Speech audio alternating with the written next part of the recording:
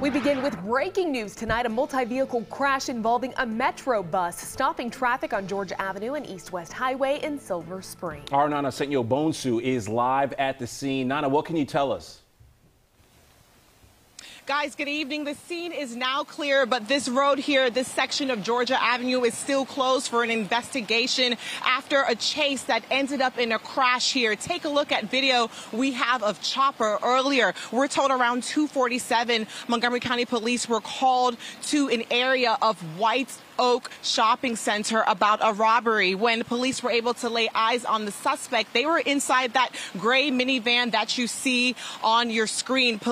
That's when police started the chase, and it ended right here on Georgia and 13th. You can see that van crashed into the back of a Metro bus, and subsequently a police cruiser also crashed into the back of the minivan. Take a look at this video a viewer sent us with, you can see fire crews taking a man out of that car right over there. Just a lot taking place, but police tell us that there were no serious injuries. 3 suspects were pulled from that minivan, and the passengers on the Metro bus, no serious injuries as well. Now, we did get a chance to speak to another witness who saw the chase start. You could see that video. He was in traffic, pulled out his phone because he was like, this is the middle of rush hour. I've never seen this much of a scene taking place. Go ahead and listen to his reaction.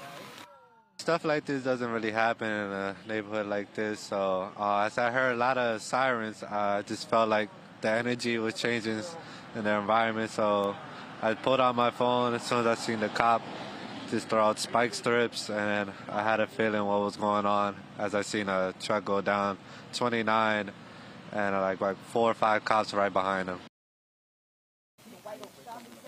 Guys, it was a very frightening scene that pulled a lot of people out of their homes. This is a busy area. We're actually standing at a Hertz rental car area. People who were coming to rent a car couldn't even come and get the car because this area is just blocked off. People who live in the apartment complex behind coming downstairs, checking to see if everyone is okay, and police can confirm that there are no serious injuries when it comes to the suspects, passengers on that Metro bus, or police as well. We're also told a gun was recovered at the scene. Back to you guys.